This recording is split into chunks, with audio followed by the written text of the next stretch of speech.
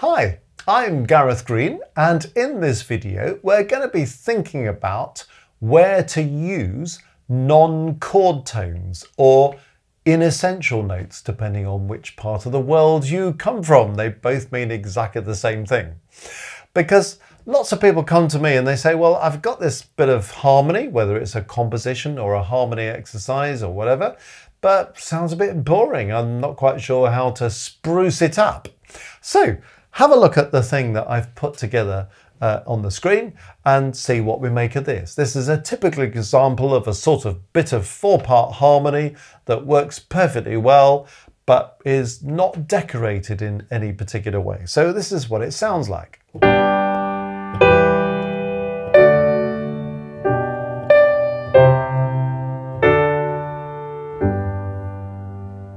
So, sounds perfectly all right, doesn't it? But it's nothing terribly exciting.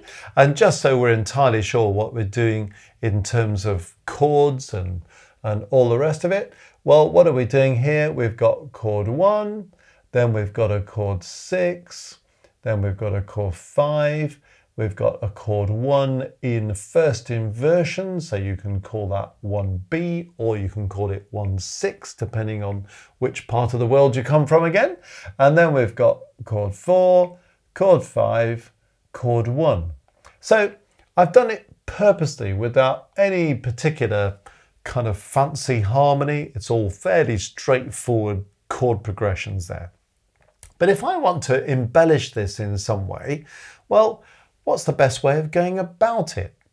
Well, we can use passing notes, or we can use passing tones. Just get the terminology into focus. So passing notes or passing tones, or we can use auxiliary notes or neighbour tones. So again, just depends where you come from, how you've been brought up with your harmony as to what the terminology is.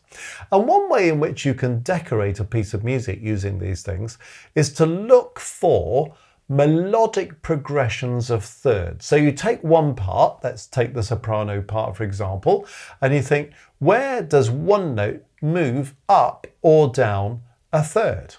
Well, if we have a little look at this, we notice, of course, right at the beginning here, we've got G and B in the melody. So G to B is a third. Well, B to D, the next pair of notes, is also a third. We've got another third later on, going from C to A. So whenever we've got one of those, well, there's nothing to stop us putting in passing notes or passing tones. So how would that work? Well, all I've literally got to do is to fill in the space. So if I turn this initial quarter note or crotchet, half note into a quarter note or a crotchet, then you see how I've created that space. So in the original, we were just going G to B as we progress from chord 1 to chord 6. Now I've just put in that passing tone or passing note. And of course I can do the same thing if I carry on. So if we turn this into a quarter note or a crotchet, and then we put another one in there, well, see what happens now. In the original we had, now we've got, already it sounds much more interesting, and we've got a kind of stronger melodic identity going by thinking about doing that in the top part. Now, I can have those as straight quarter notes or crotchets, or I could spruce up the rhythm a bit.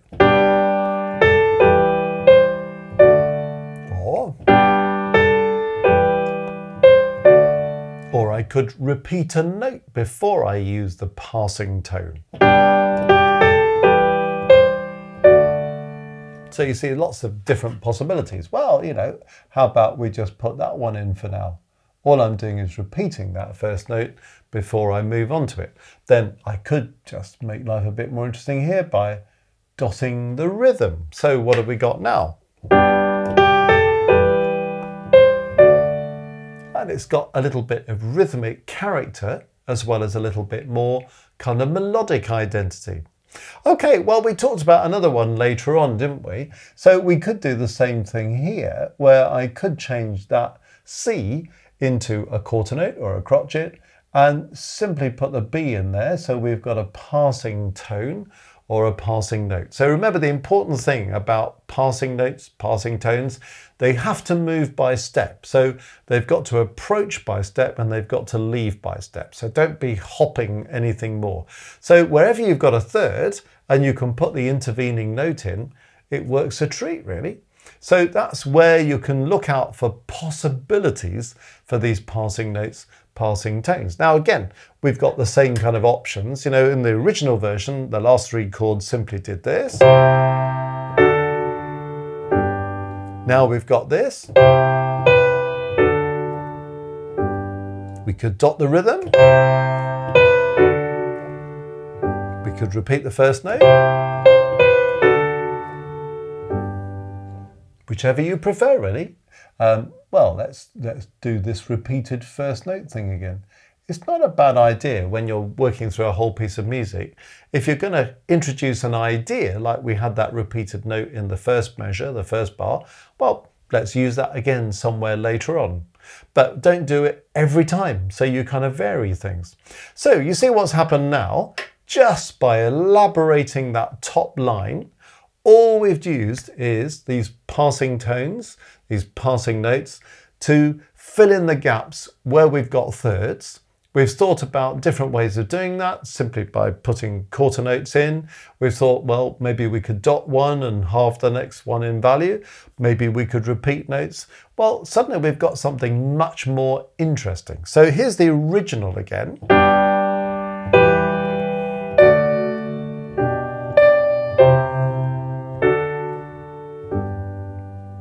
Here it is with the soprano line decorated.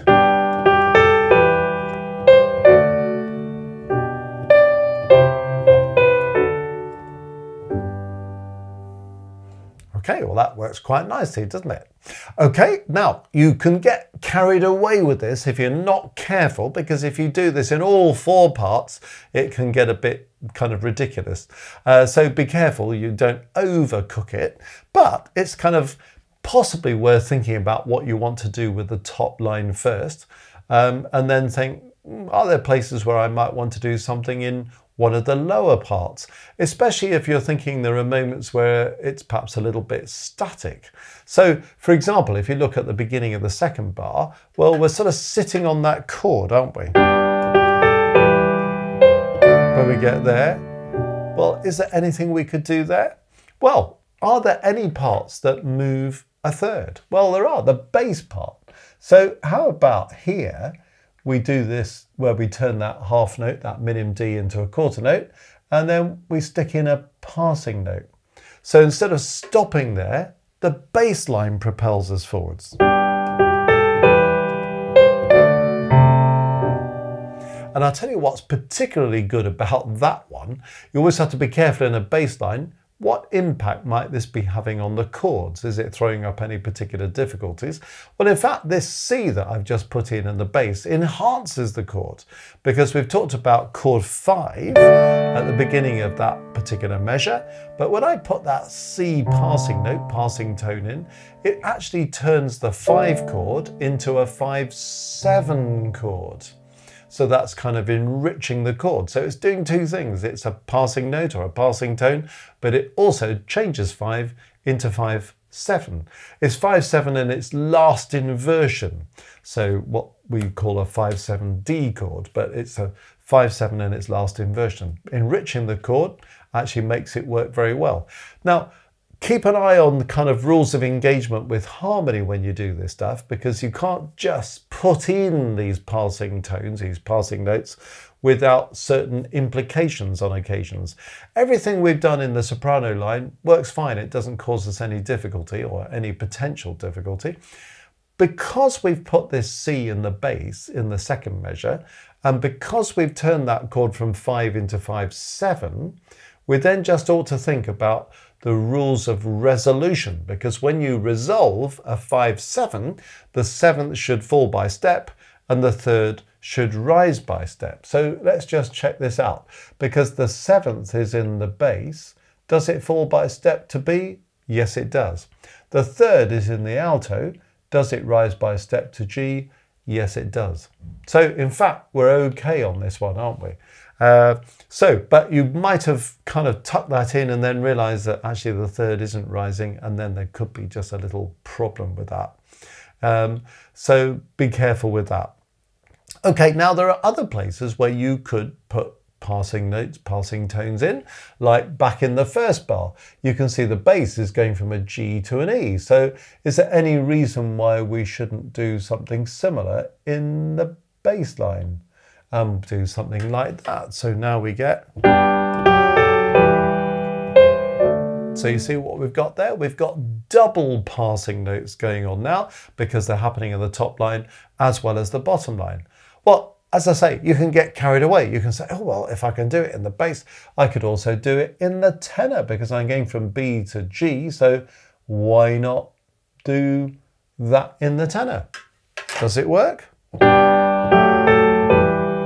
It does work, doesn't it? But you've got to be a little bit careful. Now we're getting to triple passing notes. Is it beginning to be a bit too much? You know, it's a bit like chocolate cake, isn't it? We all, well, most of us like a slice of chocolate cake. And if you've enjoyed the first slice, you might think, oh, I'll have a second slice or even a third slice. And then there comes a point where you think, I really shouldn't have done that. Too rich, making me feel a bit queasy. Well, it's the same when you're decorating your harmony. You can get a bit carried away. Have we got too carried away? Have a listen to the first bar, the first measure. It's okay, isn't it? But we're beginning to be a little bit on the border. Why do I say that? Well, when you look at the second beat of that first measure, we've got F sharp, G, A, all sounding together at the same time, 3 neighbouring notes. And that's just something that comes with a sort of musical health warning, I suppose, just to be really sure that you're happy about that. On this occasion, you can get away with it. Would it be better just to do it in the bass? Is that a bit cleaner? It's partly down to taste, isn't it? But it's possible. So it's showing you that there are places where you could have 3 parts doing this stuff. Which is, you know, which is great.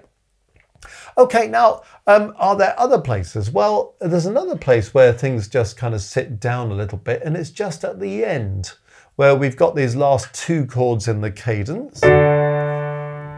Now, we don't want to muck up the cadence in any way, but there's no reason why we should. We could say, well, the tenor part's falling a third from D to B. So could we kind of slip something in there? How would that sound? So instead of just having 5-1, we've now got a passing note or a passing tone in the tenor. Actually, that sounds quite nice, doesn't it? It sort of enhances it further. And again, it's another example of chord 5, and then that C makes the 5 into a 5-7. So it's enriching the chord. Much better to start with 5 and make it 5-7. So you start with plain and you make it a bit richer than to start with 5-7 and go 5. So you kind of weaken the chord. So that's 5 strengthened by the 7th. Okay, brilliant. We're all happy with that. Just check that the rules of engagement are actually working. Does the 7th fall by step? Yes, it does. Does the 3rd rise by step? No, it doesn't. Ah, is that a problem? Well, we're lucky because on this occasion, it's not a problem. The 3rd normally rises by step, but there's one exception. Oh, thank goodness for that. When we're dealing with a 5-7, the 3rd should rise by step unless by doing so, it creates a triple root. Now, if this F sharp were to rise by step to a G, we'd have G in the soprano, G in the alto, and G in the bass. So that would be a triple root.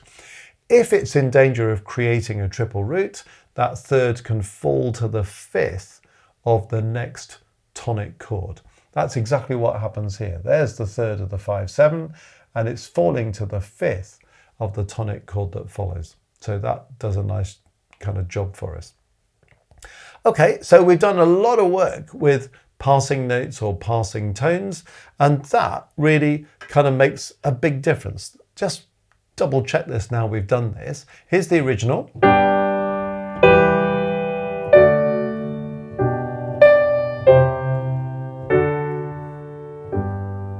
Nothing wrong with that. Perfectly respectable piece of harmony.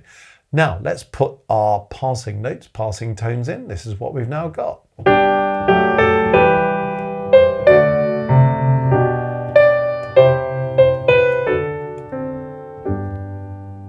And you can hear the impact of that is vastly to improve it. Okay, now what about these neighbour tones, or what we call auxiliary notes? They can be upper or lower. Well, the best way to look out for options there is to see if you've got any repeated notes. Well, you know, we have got repeated notes, like, for example, there's a G in the alto there, there's a G there. So what I could do is kind of, you know, use this G and then go up to an A and then come back, or use this G, come down to an F sharp and come back, would be one way of doing it. So that would be a possibility. Let's look at that second measure and see. If I did an upper auxiliary note or an upper neighbour tone, does that work? This gives it a particular flavour. Does it work better if it's a lower auxiliary note or a lower neighbour tone? Possibly works slightly better as a lower than an upper in that case, but it's a question of what you're trying to achieve. Or do you sort of think, well, do I really want to have this part moving at this point while this extra note is happening? Because there's another thing you could do, which is just speed up the process. Say you wanted to use that upper one, but you didn't really want it to happen at the same time as the D and the soprano. Well, how about we do something like this, where we just speed up the process. So we just get it out of the way a little bit and come back to the same note. So you could do that. See, sometimes you're just thinking in beats, but sometimes you could think in half beats and just think, well, if I wanted to tuck in one there, I could do that just within the space of that half note, that minim. I could use a lower one. You could do that. It's up to you. So when you get repeated notes, you might think, there's space now with a repeated note to do an upper or a lower. Or you could sometimes, when you've got longer notes, like half notes onwards, you can think, actually, I've got room here just to do something within a half the time, for example. There are other things you can do. Like, for example, you might look at the tenor here and say, I wonder if I could do something with that. But that's a fourth, isn't it? Now, when we were talking about these passing notes, these passing tones, I was saying, well, you can use thirds to do that.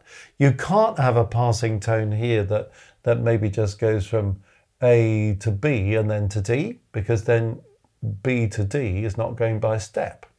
But you could, for example, do something, you know, a little bit wacky it might seem, but by taking that A as a quarter note, and then you could slip in a pair of eighth notes, pair of quavers, like this.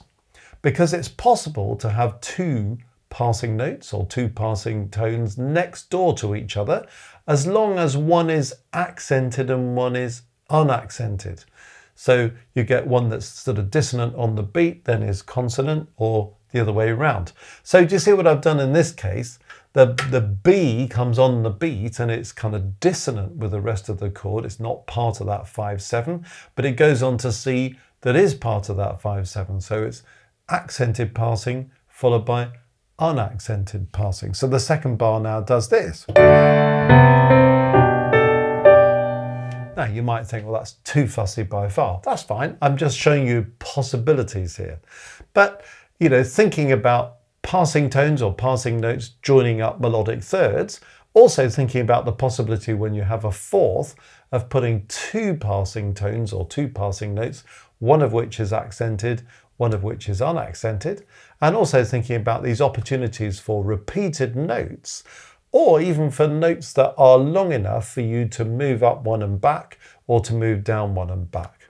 You know, I mean, even the final chord, for example, you could say, well, I could get to the last chord and do this. So there's a lower in the soprano, or an upper in the alto,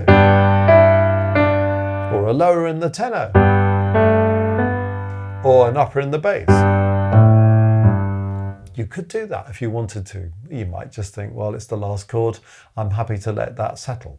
So you've got lots of options, and of course this is the great thing about music. It's not maths.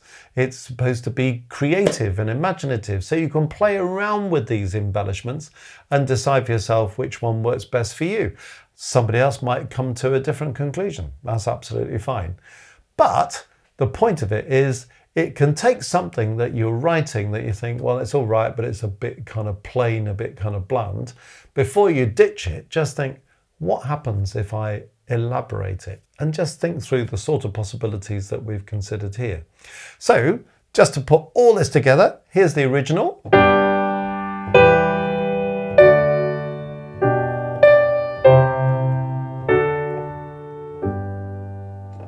And here is our elaborated version.